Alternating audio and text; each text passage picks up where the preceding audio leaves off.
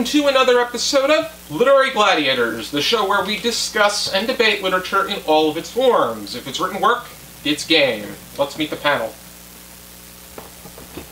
No moving out of shot. You're not Larry. I'm sorry. You're right, I'm not Larry. That was a bit of a bad beginning. Isn't it, Josh?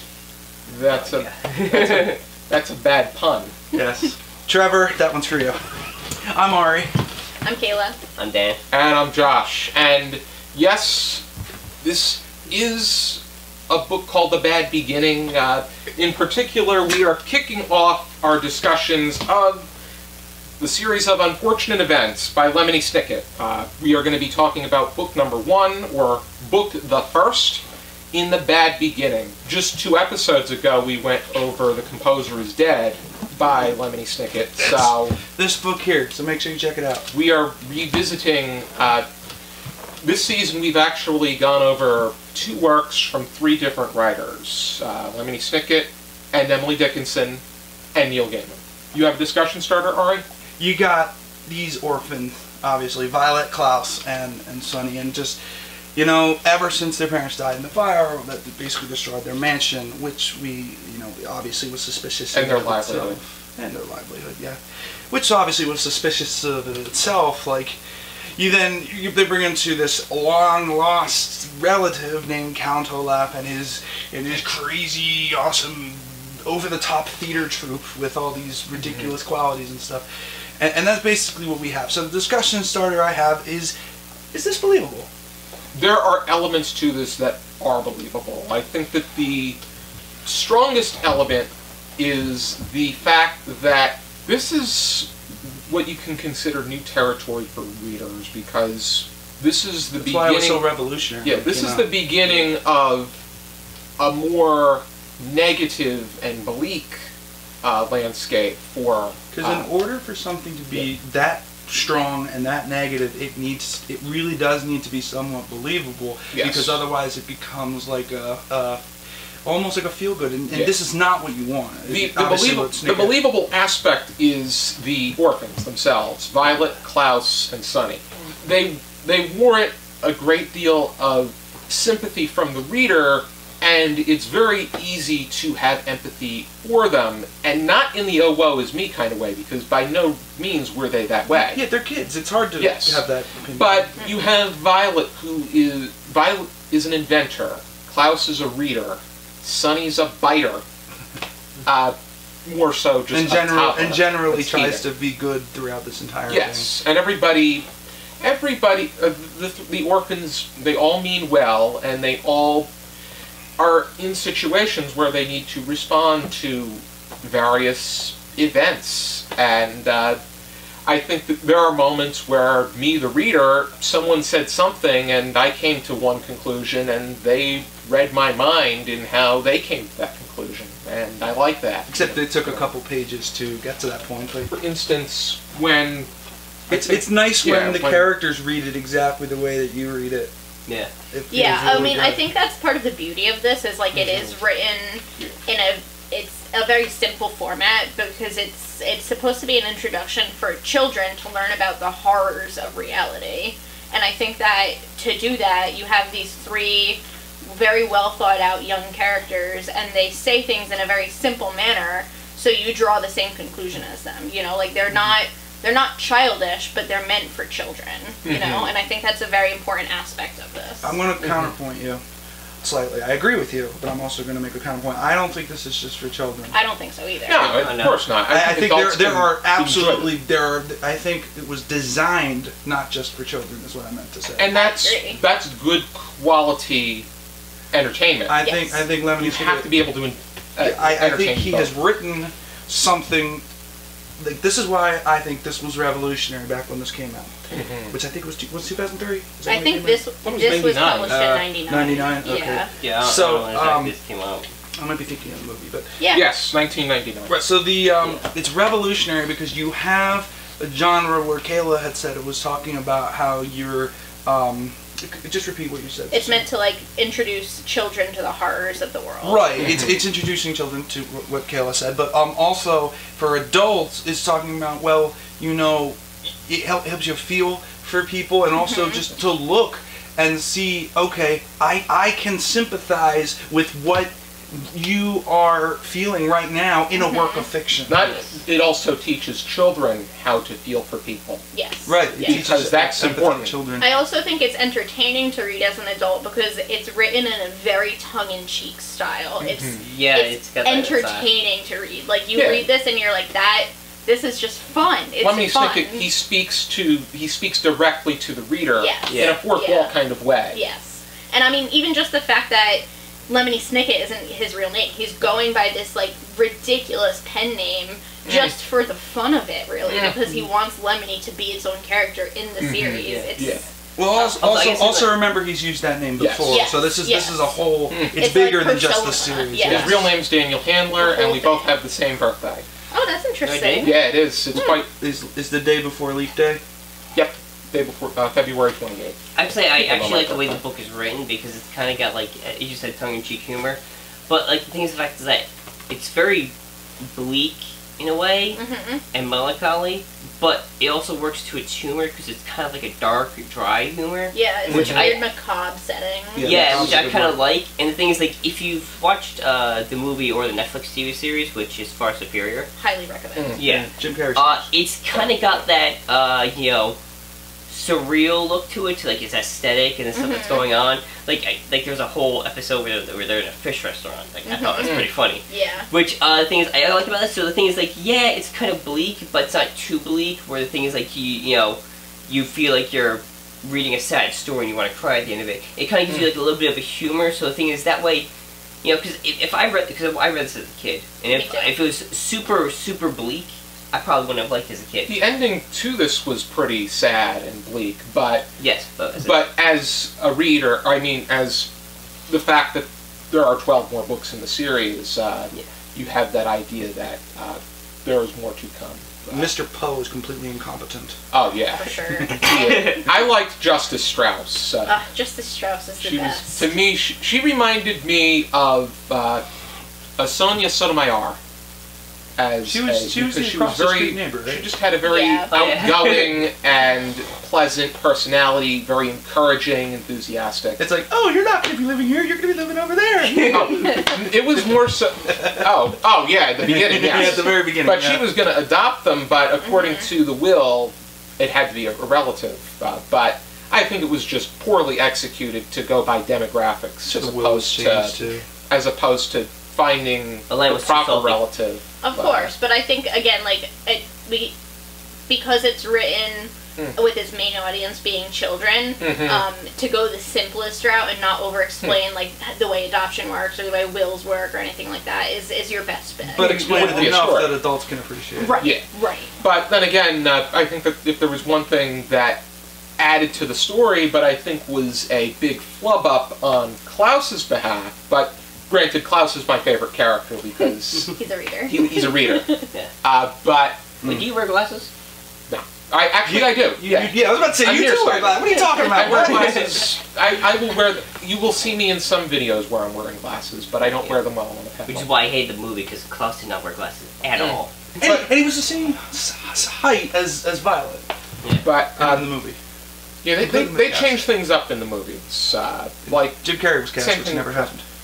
Jim Carrey's just an annoying actor. He's just making clownish, funny faces is not overdone. Well, here's the thing: is like Olaf is an interesting character because he's both sinister yet whimsical in his ways. Because like I hate Count Olaf. I hate him too. I was about to say that. I didn't want to say it because I was worried someone would get mad. But if you're saying it, then I can say it. It's just who doesn't? Bad guy. You're not supposed to. That's what we're supposed to do. Yeah, but there's a difference between just unlikable and hate. Is what I'm saying. See Larry and I going at each other's throats over the bald soprano.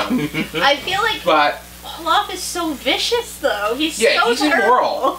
Just the fact. I mean, he tried to marry Violet. She's for money. Oh. And then he was going to kill Klaus and Sonny, and then just suck Violet dry. He's like if. It's a vampire. Yeah, it reminds me of Aristotle Onassis. Only Onassis wanted sex, and Jackie wanted money.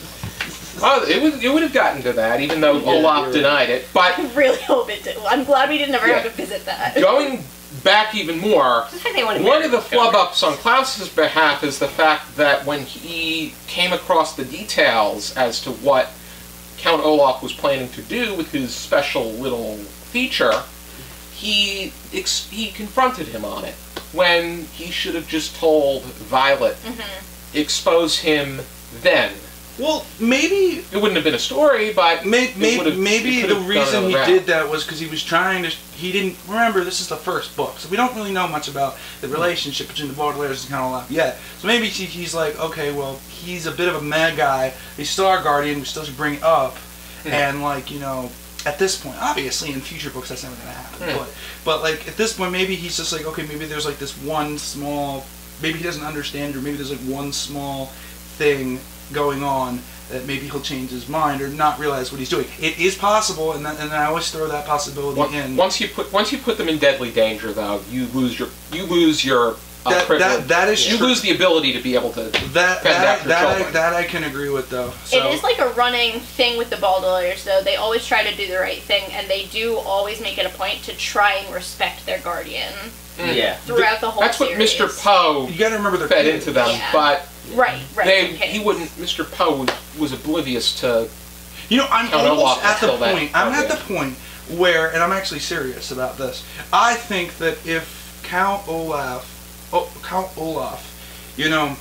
if he had done all these horrible things to the Baudelaires, and then finally, like, they realize, like, oh, Count Olaf is, I don't know. Trash. No. Like, he's sick. Uh.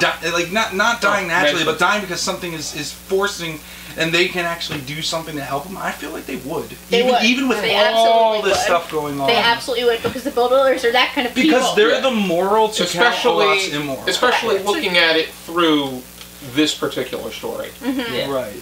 Now, did you guys finish the rest of this? Have you finished the No. rest of the I series? only got this book. I have- I don't even own the rest of the series. I never read it when I was young. I have finished the series, and I have made it a very sworn thing, and this is like a vow between Trevor and I, is that we kind of discussed the last book together one time, and we vowed never to speak of it to anyone else to avoid spoilers. And we appreciate you Yeah. and Trevor. And I do plan on reading the last 3 books. Read, yeah, I am- absolutely read it, but I will not even mention anything that happens at book 13 because it's just It's so important. yeah. Mhm. It's not even that. It's Yeah. But But I will tell you, it is a little bit of a ride to get there. There are some books in there that feel a little bit out of place. But Well, I mean, there's like 13 all of them can be hits. Yeah, yeah, I that's think true. Yeah. it was designed by Handler / Snicket to make 13 books. I think he didn't really prepare his story beyond 7 or 8 of them, and then he kind of had to put filler in until 13, and that's kind of why some of the stories are a little meh. I mean, Could I feel like spread the it series as a out. whole was pretty good. Yeah, I think the series as a whole was a little spread out, but I think this particular book was pretty good. Yeah, this is a great beginning. Well, good. even though it's called the bad beginning. Yeah, they don't listen to the. yes, it was a strong opening. Yeah, I and- also like the alliteration in every title. Yeah. Yeah, that is. Yeah. Ellie and I were talking about that. My- when we were My friend discussing my friend series. Rebecca loves alliteration, so she'll always try to come up with sentences for alliteration. I should probably point her in the direction of these books. Yeah, that's not a bad idea. I'm definitely going to make my way through the series. Yeah, I just need it's to. worth it. But I do have another question, if everyone's okay with that. Sure. I wanted to talk more about the adult, because we are adults. I wanted to talk about the adult perspective of this book. So obviously we kind of went over the kids' perspective. What do you feel was like the adult perspective?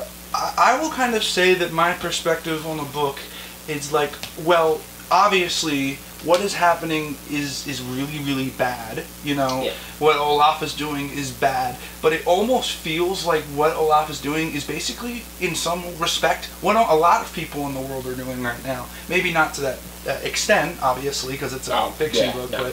but I mean, it still could happen. Yeah. It's happened. Taking advantage of people. He is. There are abusive guardians, which he has demonstrated. Right. Yeah. The But- whole thing about the one episode that sticks out is the when he told them to an event, but when he told them to make dinner for him and his troop, and Oh, yeah, and he slapped but Klaus. he didn't say he slapped, but he didn't tell them what he wanted. He didn't tell them that he wanted roast beef. So they looked through cookbooks and made puttanesca. Yes, Puttanesca. Yeah. I hate that. And you would think that there would be some sympathy from his troop, but they were just as equally vicious.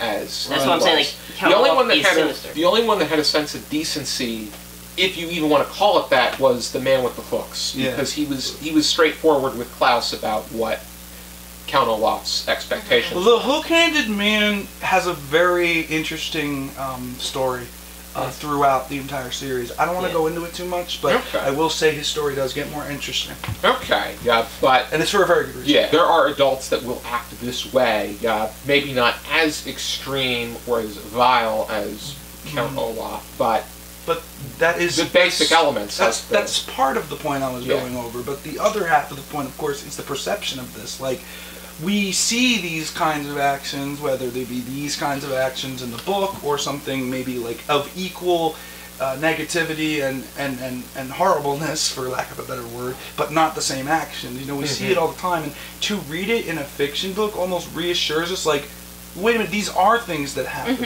Like, like, it may be a little bit ridiculous the way it's portrayed, but I mean, if an author is writing a fiction book about this, they always say truth is stranger than fiction. I totally agree. Yeah. I think the adult characters in this too are very archetypal. They're not really fully fleshed out characters. They more that was done deliberately. Oh yeah, for sure. But they more just represent archetypes. I think the same about the Baudelaire kids. Like, they're not super deep characters. They represent something. Yeah, and that's actually a point that I wanted to bring up. There's only one Baudelaire that I actually really can appreciate, and that's Sunny. And I'm actually serious about this, because I think Violet and Klaus are great characters, but they have that preteen arrogance that you can feel, and as much as they are important to the story, and as much as they are important characters, and obviously you want them to do everything that's right, they do tend to become a little bit unlikable at points. That doesn't mean they're bad. Maybe as the series progresses. No, even in this book, it's kind of... I mean, I didn't feel any sense of distaste for them, especially because of the circumstances. I think that it's very easy to stand in their shoes, because we as individuals have thoughts like that sometimes, even if we don't want to admit it. Which is the point. Which is exactly what I was about to say. What matters is the overall, your overall being, because you have a right to think a certain way, and you have a right to contemplate arrogant or a bit more self-serving ideas. It's just as long as you are treating people with respect and decency. The thought you just mentioned is a thought that I was going to finish, is that even though you have a distaste in what the characters act like, it's good for the story to have those negative little tiny itty-bitty little things. Like, if you had a character of Violet and Klaus that were like Sunny, I suppose, who didn't really have many issues other than like the physical Sunny was a toddler, and I feel that she was portrayed just as such. Sometimes she would have responses to the intense situations, but it was very top of mind. But if they were to have those qualities and not have the arrogant teenagers, again, we would lose the realization, the realisticness of this story. So that's why this book, I think, also comes out so well and was so revolutionary. I think I really appreciate books where the character flaws are more evident than the character development. Exactly. Because if they were just goody two shoes, always do the right thing, it would be kind of boring. You want to read it, because the thing is, nobody wants to read a story where a character is just perfectly good or just perfectly evil. They want complex mixed characters. I felt that way with Harry Potter, for instance. Wooden or one-dimensional. Harry Potter, I mean, the beginning of it anyway. The ending was a little more complex, but the beginning of the series very much felt like the way Dan just described it. I mean, I also think it's important that we're teaching people that it's okay to have these negative thoughts on occasion, as long as you choose goodness in the long run. The same thing with Klaus making a mistake in this book. It's okay to make mistakes. It's okay to be upset and have these negative feelings, as long as you're able to still choose goodness over bad. In many cases, if they take the same direction all the time and you always see a positive outcome in every situation, or the same equation, it becomes predictable. And this was not predictable in any which way. No. I mean, I love that curveball that Violet threw during the feature with her and signing with their opposite signing with hand. the opposite hand, which by the law is it doesn't work. Doesn't work as isn't recognized. But I think that's also a very good point. Like, there were times that I did appreciate the characters without any kind of distaste. That was definitely one of them. But you have to have a mixture of both, and that's the best characters. And honestly, I say this now, I can't think of another young adult book that has a characters, or three, we'll say two, because Sunny's a toddler, but two characters that are mixed, like, perfectly. Yes. Bad and good. Yeah. It is written so well. The problem is later in the series, this gets lost. It's more focused on, like, you know, you said Klaus was a reader. A lot of the later part of the series is focused on his talent, not on his character. But the beginning, anyway, it definitely works out in the first, like, 5 or 6 books, and it's just absolutely wonderful. I'd have to make my way through the series before I give a... Definitely do that. Definitely do that. I'll definitely highly consider keeping things going with the series. Yeah, like, there's so many things I want to mention, but the thing is, they happen in the later books, so I don't want to say I know. anything. Yeah, that's a tough thing. I'm trying to restrain myself a little bit too. Because I've read the first 10 books. The 11, 12, and 13 hadn't come out yet, and I never got them. But I've been trying not to spoil anything, but because I just want to keep it just to this book from what we know. You know what Cal Olaf is. As I mentioned, I just love the way the book is written with its humor and whatnot. The one thing I will say is it's not the last you'll see of Count Olaf. Definitely not. The rule of thumb is going to be like, for instance, if we go over the reptile room next, you can talk about the reptile room is the second book. You can talk about the first 2 books. Then with the third, the wide window, you can do the first 3, and goes from there. The wide window to the wall. You did not finish that sentence. I'm not going to finish that. Any final thoughts? Revolutionary. Not just this book, but the series in general. Absolutely. It's probably still one of my favorite series. Like, even reading it again for a second time. As an adult, I got much more out of it than I did as a kid, because there's so much I didn't recognize at first when I first read it. If you have not read, I'm just going to say you know what? It's a big series, so 13 is a lot to ask. If you have not read the first 7 books of this series, those are the best ones. And you can technically speaking, I feel that you can stop after 7 because there's a bit of a disjoint between 7 and 8, but the story still continues. If you can read the first 7 stories of Series of Unfortunate Events, it will be time well spent. I think that with... but 13 is even better. I think that as far as really immersing yourself in the series is concerned, and what I'm going to be doing is reading all 13. It really... And that's what you should do. I'm just saying for people who are a little less patient than you. It's like with The Hunger Games by Suzanne Collins. The first book was great, and then the series started to tank. Catching Fire and Mockingjay, I did not like those books, but you have to read them. Yeah. The prequel coming out. The prequel's already out, and my friend Rebecca has already read it. Me too. But that's for a different day. It's kind of the same thing with Girl with Dragon Tattoo. I like the first one, and same thing with Aragon too. I liked Aragon. I didn't like the other ones. Yeah, I like the Girl with the Dragon Tattoo. I also like the Girl Who Played with Fire. Girl Who Kicked the Hornet's Nest was good, but not right. And the rest of them aren't even how many welts did you get from doing that?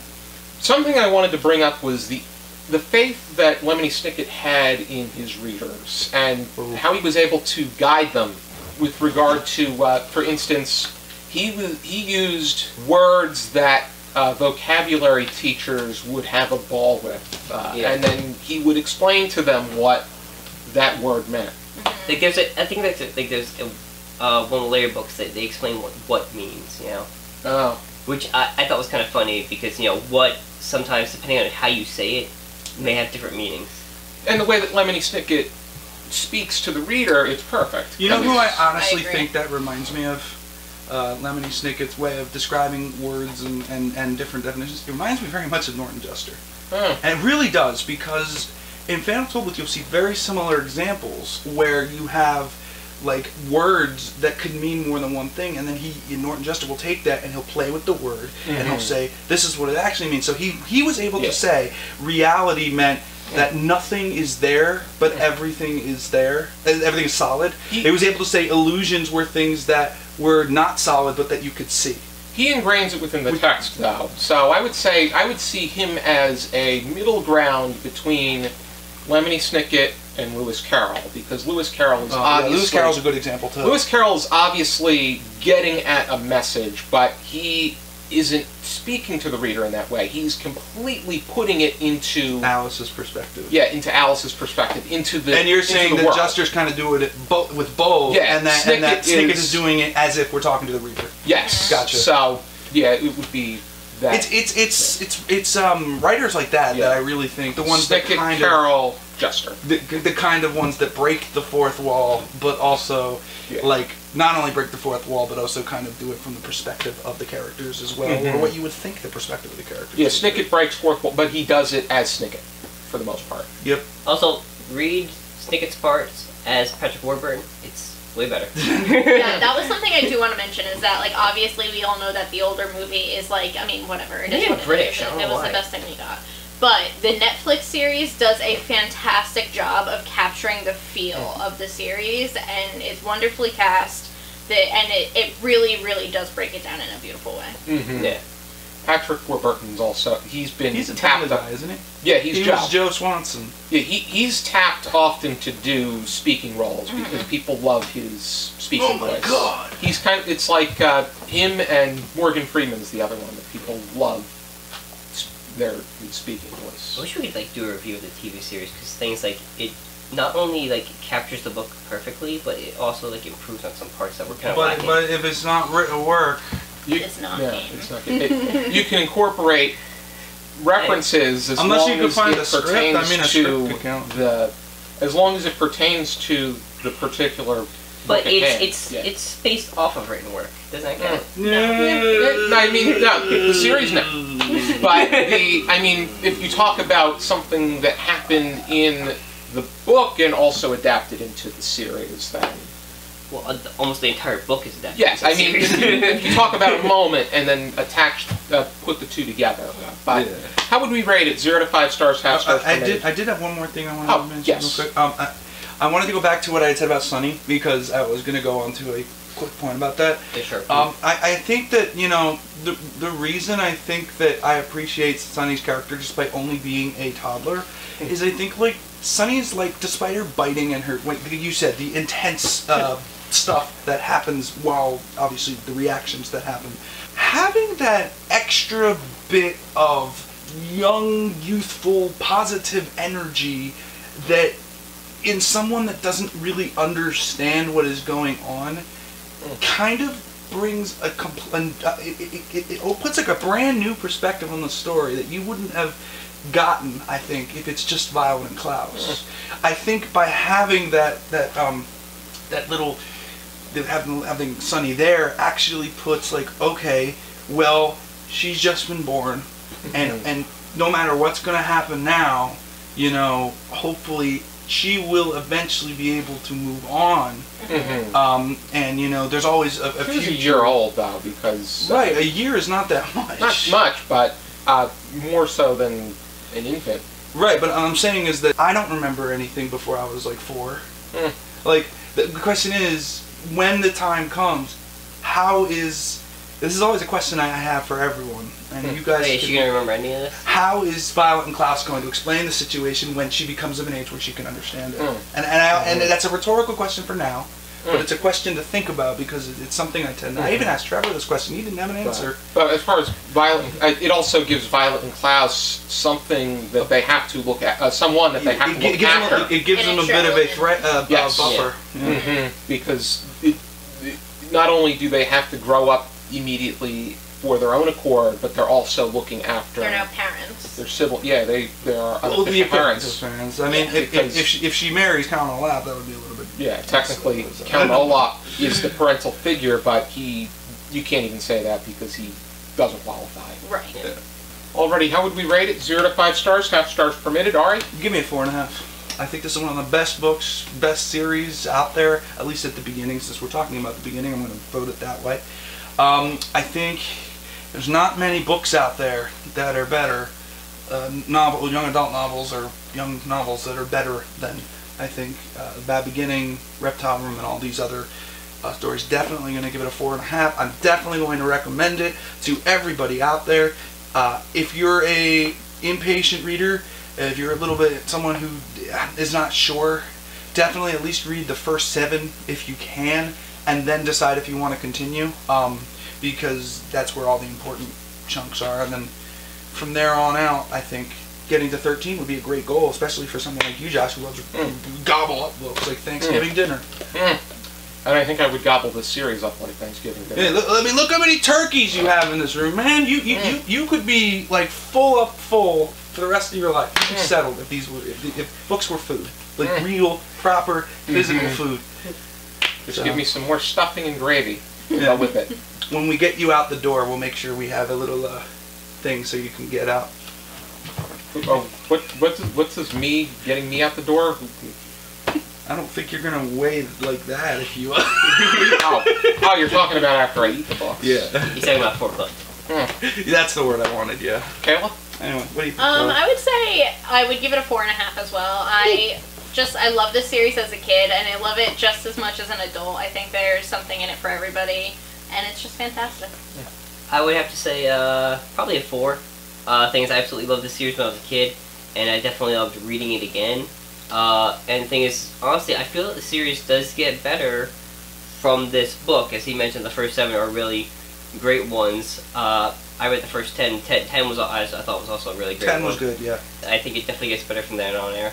I'm gonna give it a 5. Woo! Wow, really? Because Yeah. I think that this does everything that it sets out to do as far as... Josh gave it a 5. It's a 5, okay? Those are the rules.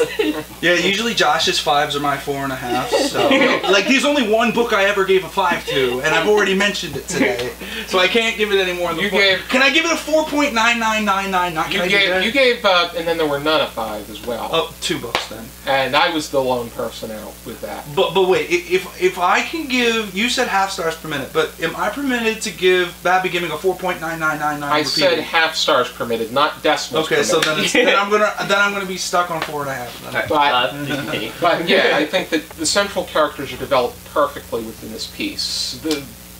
Count Olaf is developed very well, and how immoral and how much we hate him. And I mean, some people may have a Snape-ish kind of disposition where they may garner some sympathy, but there's no sympathy for Olaf. There's no sympathy for Snape either. Except possibly from the Baudelaires. We don't know that yet. But as far as, I mean, we could learn more from, because we only know so much within this piece, but this does a perfect job laying out the groundwork, giving us particular instances where the Baudelaires, It's a hard name to pronounce. and where the Baudelaires have to adjust to this new way of life. The style of storytelling, the sense of cynicism and bleakness, I think that is just very innovative. It's very original. I think that Lemony Snicket found an opening, and he really made his mark. So just for the record, you've only read this one. This is the only one I've read, Okay. and I definitely will be reading the rest. I can't wait To give it a 5, even at that being the only one you read, is actually that's even more amazing. And this is Like 25 years after the book 20. came Yeah, out. 20. Yeah, I'm 28 at the taping of this, so I'll be 29 by the time this comes out, and first time I've ever read it, and I'm a fan. Should have been something I read before, but my reading tastes were far different when I was younger. So, if you are interested in reading this particular book, here is my copy. I bought mine from Hooked on Books in Wildwood, New Jersey. And no, it's not owned by the hook-handed man. No, it's not. I bought mine at a bookstore that no longer exists, so it doesn't really matter. I'm pretty sure mine is an OG 1999 copy. My pages are yellow. The one I have, which I don't have with me, Antique. got from Barnes & Noble. Thank you for tuning into this video. I hope you check out some more videos from our channel. And if you like what you see, please subscribe to our channel. And if you like the video, be sure to let us know and give us a good old like. Hey Josh, guess what? I'm Count Olaf. 1 book, 2 books, 3 books, Where's the lightning and thunder? Alrighty. Be sure to join us next time on another episode of Literary Gladiators. For now, keep reading.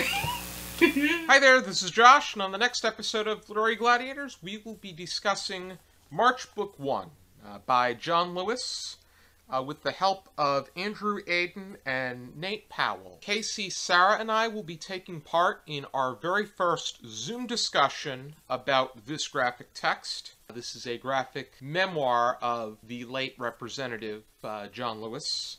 And we will be joined by a very special guest, Maya from Bespectacled. If you like what you see on this channel, please support us on our Patreon, for the money that we make will help us provide you, the viewer, with even more content. Thank you for watching this episode, and until next week, keep reading.